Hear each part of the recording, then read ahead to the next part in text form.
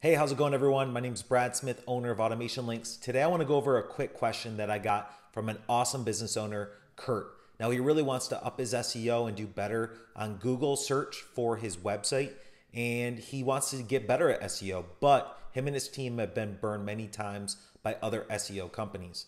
Now, unfortunately, this is very common. A lot of business owners have been burned by SEO companies.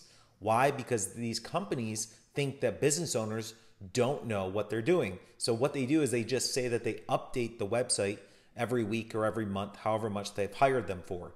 Well, it's not that easy. There's 3 or 4 things that we'll cover today to know what you're looking for and to know why the SEO company is either doing a good job or a bad job.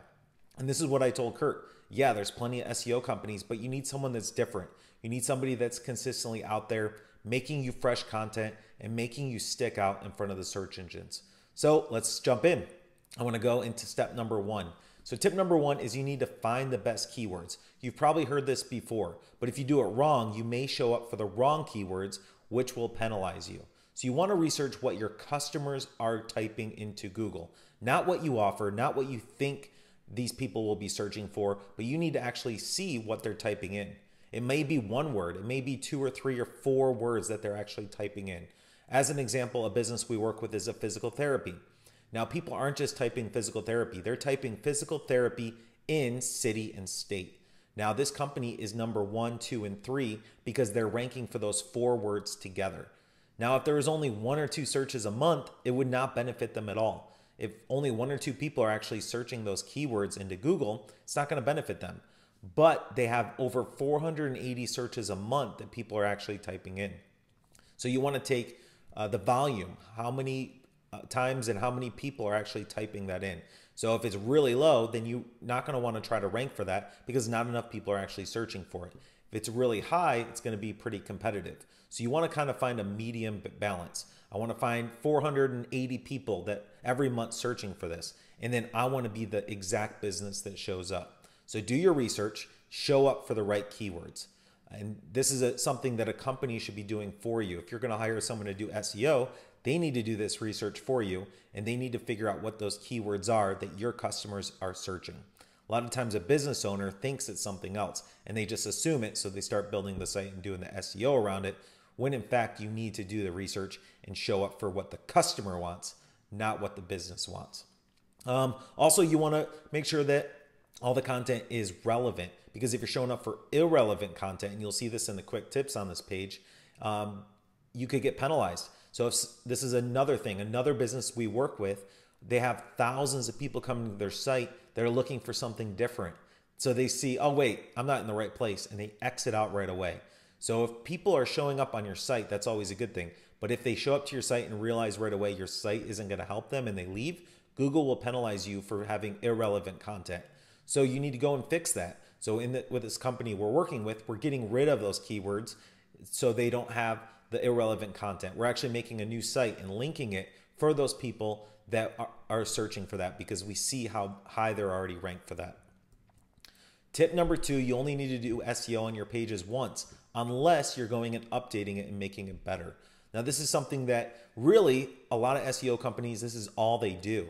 They go into all your pages, they update the keywords, they update the title, and that's it. Doesn't do anything for your website. And this is where you'll get burned because unless you're updating it with new content, making it better, Google doesn't care. They already know that website's there. They already know that page is there.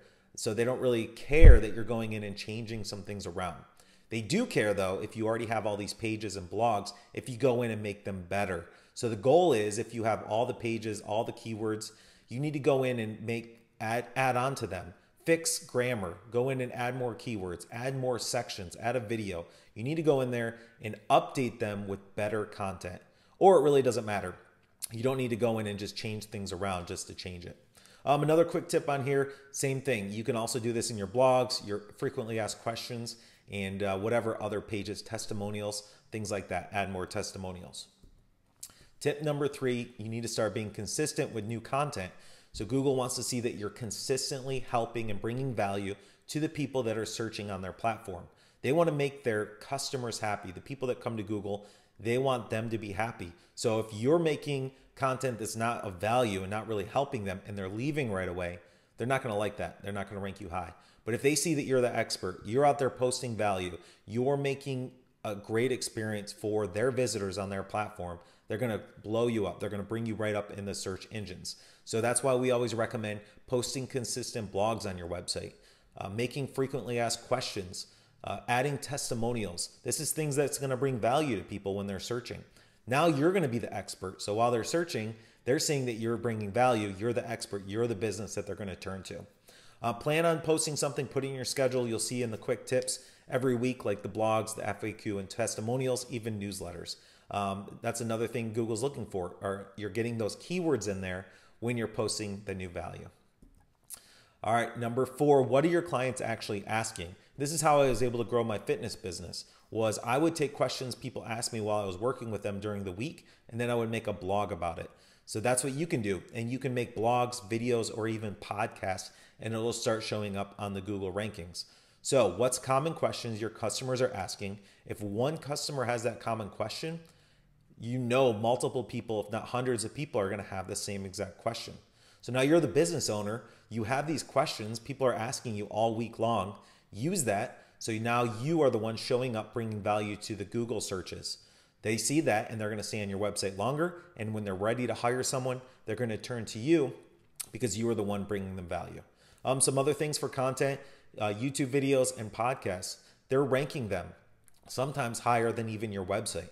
So when somebody does a search on Google, you'll see YouTube videos, you'll see their podcasts, and then you'll see their website.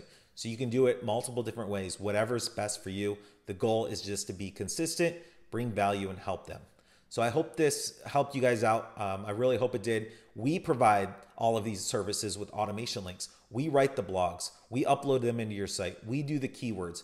The goal is to bring more value on your website consistently. It's really hard for you as the business owner to do this. You're busy running your business.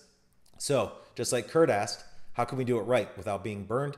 We are the trusted source. We'll make sure we do it right for you. So just let us know on AutomationLinks.com on our live chat if you have any questions, and we'll be more than happy to answer them. So thanks again for watching this episode and listening. I appreciate it. I hope you guys have a great day. And of course, reach out if you need any help. Talk to you soon.